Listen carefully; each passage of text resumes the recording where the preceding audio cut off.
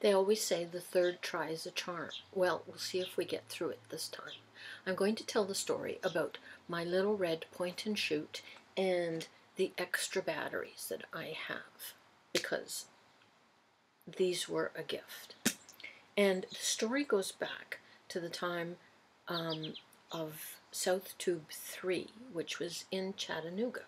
It was my first South Tube. I don't know what was wrong with me for the first two, because I certainly probably could have gone, but I didn't. I think I was shy. But anyway, I digress again. It was at the end of South Tube, and the only people that were left were myself, Yo-Yo Max 12, that's Tammy, and Gigi, ABQ double G. And we decided, before we went to the airport, to go back to the Chattanooga Choo Choo and explore there a little bit more, plus go to quite an interesting little gift shop that was there. And then we went for lunch. And the place that we went for lunch was attached to where the Chattanooga Choo Choo is.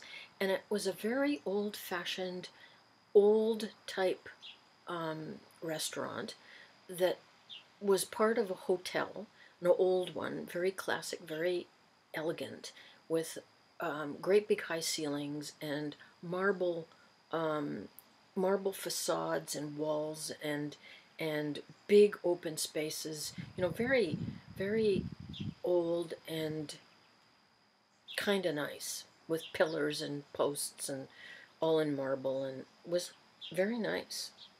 Anyway, we decided to have lunch there.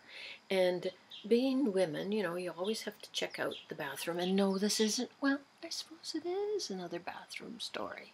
But it's nothing like the High Museum shiny floors. Maybe it is. Not quite, but, you know, it happened in the bathroom. That would have been a good title.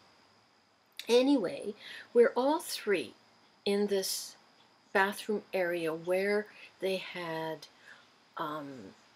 sort of, well, there were chairs, there were soft chairs and couches and whatnot, and an area where it was just a great big huge mirror on the wall with all of these ornate carved things and whatnot, and big high mirrors and marble, and the floors were all marble, and the bathroom area where the toilets all are was a row with wood doors that went up to the ceiling. It was really very elegant.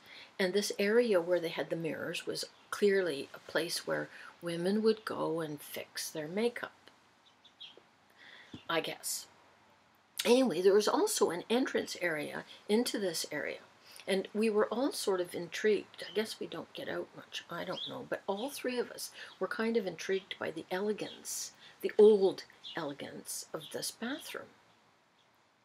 So we were all three taking pictures, and there was this chaise longue by a window opposite a mirror and another sort of couch type thing.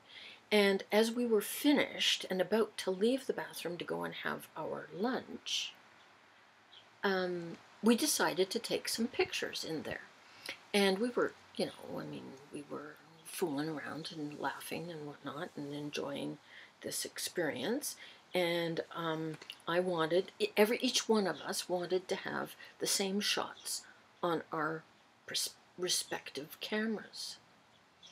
So I took a shot of Gigi and Tammy took a shot of Gigi and me, and Gigi was going to take pictures of Tammy and me with all of our different cameras.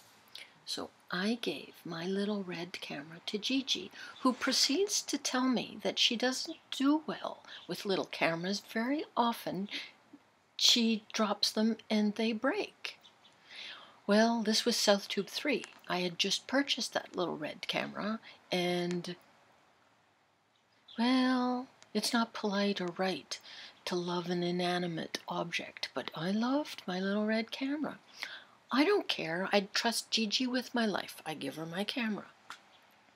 Tammy and I pose on this chaise longue, and we're all laughing and joking, and I'm watching Gigi across from us take our picture with my little red point and shoot camera.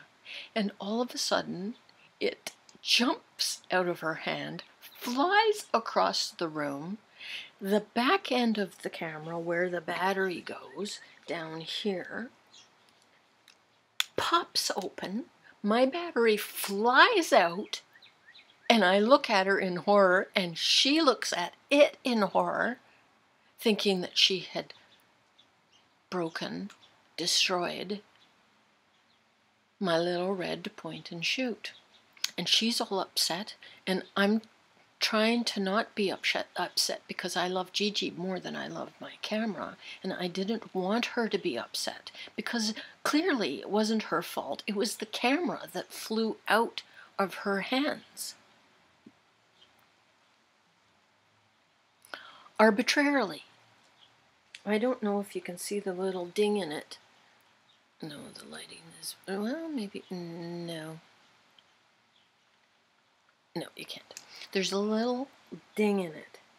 Anyway, we both, Tammy's just sort of big-eyed, and we both go to the camera, and I scoop it up, and Gigi's just apoplectic. And I put it all back together, and everything's working just fine. It's just worked perfectly. Ever since then, I've got a little tiny nick in the red, and this little tiny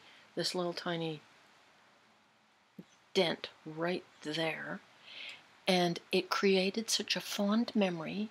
And whenever I look at this little camera, I think of Gigi because she was so horrified when the camera leapt out of her hands.